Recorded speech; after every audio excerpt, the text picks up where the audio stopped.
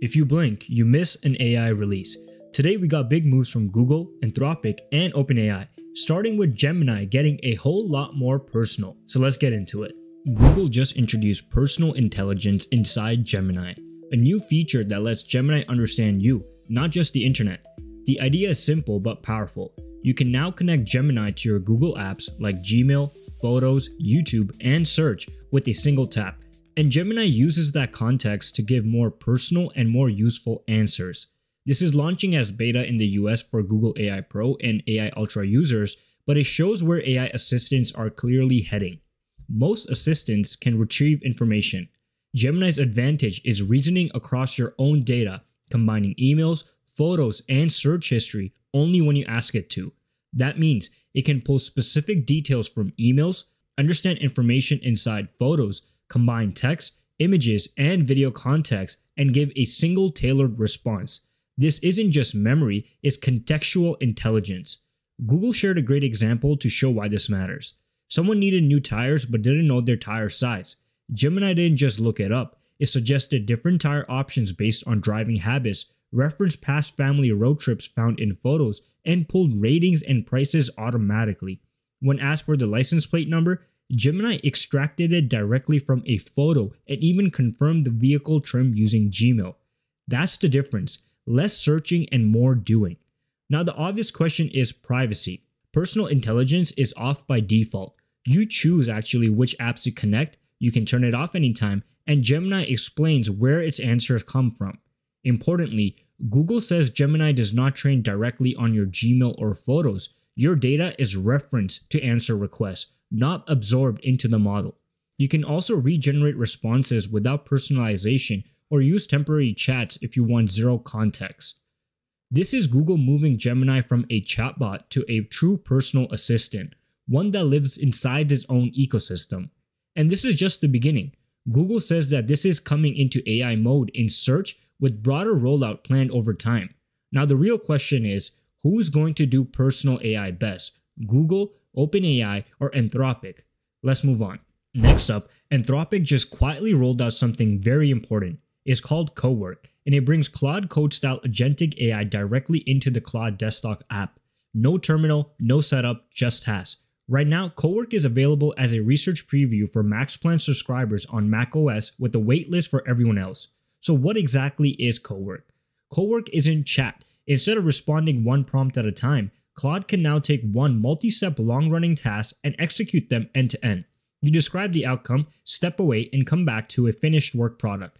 You can do things like organize your folders, synthesize research, Excel spreadsheets with real formulas, PowerPoint decks, fully formatted documents. This is the same agentic architecture behind Claude Code, now packaged for everyday knowledge work. The biggest shift here is local execution. Cowork runs directly on your computer and can read from and write to your local files, coordinate multiple sub-agents in parallel, work for extended periods without timeouts, deliver output straight to your file system. Claude plans the task, breaks it into subtasks, runs them inside a virtual machine, and shows you what it's doing along the way. You can watch, steer, or just let it run by itself. Anthropic is positioning Cowork for work that normally takes hours. Think about things like organizing hundreds of files in your downloads folder, turning receipts into a clean expense report, synthesizing research from papers, notes, and web sources, creating Excel models with VLOOKUPs and formatting, building side decks from messy notes or transcript. This isn't AI helping you work, this is AI doing the work for you. Because Cowork is agentic and has internet access, key points to keep in mind. It runs inside an isolated virtual machine. You control which files Claude can access, you review its plan before it runs, but it can make real changes to your files. Also worth noting is that right now, there's no memory across sessions, no project support yet, and it's only on desktop macOS only. The app must stay open while the tasks run, and it uses more compute than normal chat, so usage limits matter. Zooming out, this is a clear signal. Anthropic is betting that the future of AI isn't just smarter chat, it's delegation. Gemini is becoming personal, Claude is becoming agentic, and we're starting to see AI move from answering questions to actually operating your computer, which is a big shift. Let's move to the next story. A known AI engineer just teased that GPT 5.3, internally codenamed Garlic, could be coming soon. citing what he says is a very reliable source. Nothing official from OpenAI yet, so this is still speculation, but the details are interesting. According to the post, GPT 5.3 is expected to ship with stronger pre-training and IMO gold level reasoning techniques. That matters because IMO-style reasoning isn't about speed or polish, it's about handling hard, multi-step problems without falling apart halfway through. If this is true, it suggests OpenAI is pushing deeper on core reasoning ability and not just adding features or UI improvements. Stronger pre-training also points to a better base model, which usually means fewer logic errors, better generalization, and more reliability when prompts aren't perfect. So while this is still just a tease, it fits a bigger pattern we're seeing.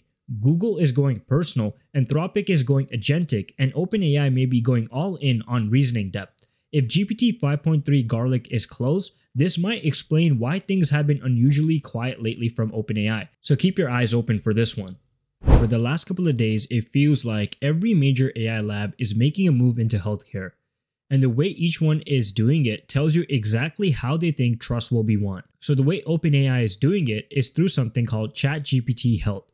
They're not positioning this as a diagnosis or treatment, instead it's about helping people understand symptoms, prepare better questions for doctors, make sense of lab results and medical language, and navigate health information without panic. The tone is important. ChatGPT Health is framed as supportive, educational, and assistive, not authoritative. OpenAI is clearly trying to enter healthcare from the patient-facing side first, where clarity, empathy, and accessibility matter more than raw clinical power. At the same time, behind the scenes, OpenAI is still focused on healthcare infrastructure, things like documentation, administrative workflows, research assistance, and clinical support tools.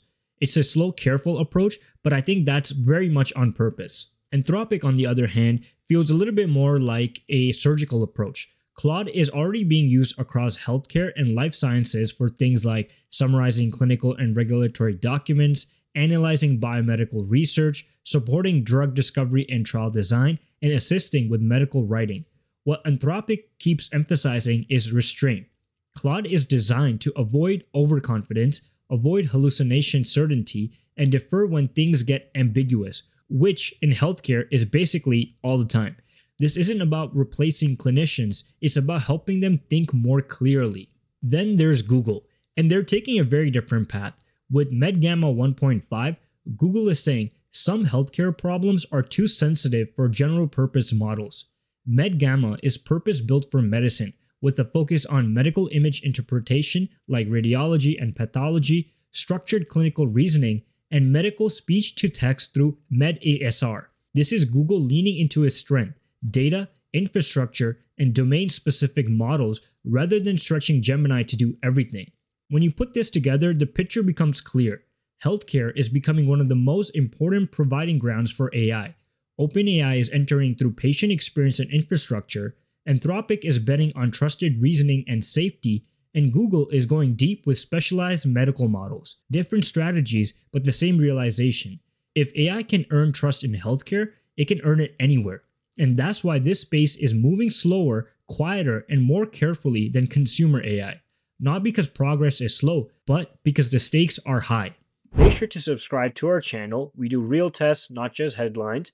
Make sure you're also subscribed to The World of AI. And don't forget to check out our newsletter for deeper breakdowns you won't see on YouTube. And I'm growing my Twitter following, so make sure you follow me on Twitter as well. Hope you guys enjoyed today's video, and I'll see you in the next one.